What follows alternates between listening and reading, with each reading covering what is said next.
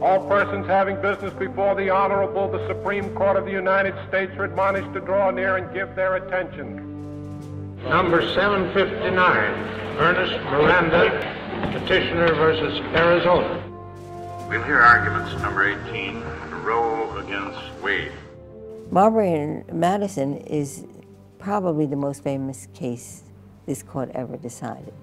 Dred and Harriet existed as enslaved people here on land where slavery wasn't legally recognized. Putting the Brown decision into effect would take presidential orders and the presence of federal troops and marshals and the courage of children. We wanted to pick cases that changed the direction and import of the court in society and that also changed society.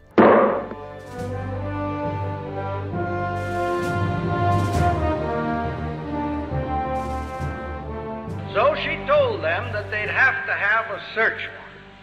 And Mrs. Mapp demanded to see the paper and to read it, see what it was, which they refused to do, so she grabbed it out of his hand to look at it, and thereafter, the police officer handcuffed her. I can't imagine a better way to bring the Constitution to life than by telling the human stories behind great Supreme Court cases. Fred Korematsu boldly opposed the forced internment of Japanese Americans during World War II. After being convicted for failing to report for relocation, Mr. Korematsu took his case all the way to the Supreme Court. Quite often, and many of our most famous decisions are ones that the court took that were quite unpopular. If you had to pick one freedom that was the most essential to the functioning of a democracy, it has to be freedom of speech.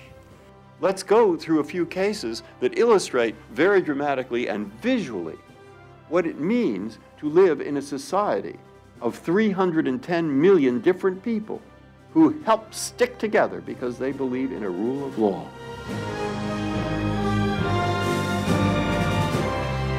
Landmark Cases, an exploration of 12 historic Supreme Court decisions and the human stories behind them. A new series on C-SPAN, produced in cooperation with the National Constitution Center, debuting Monday, October 5th at 9 p.m.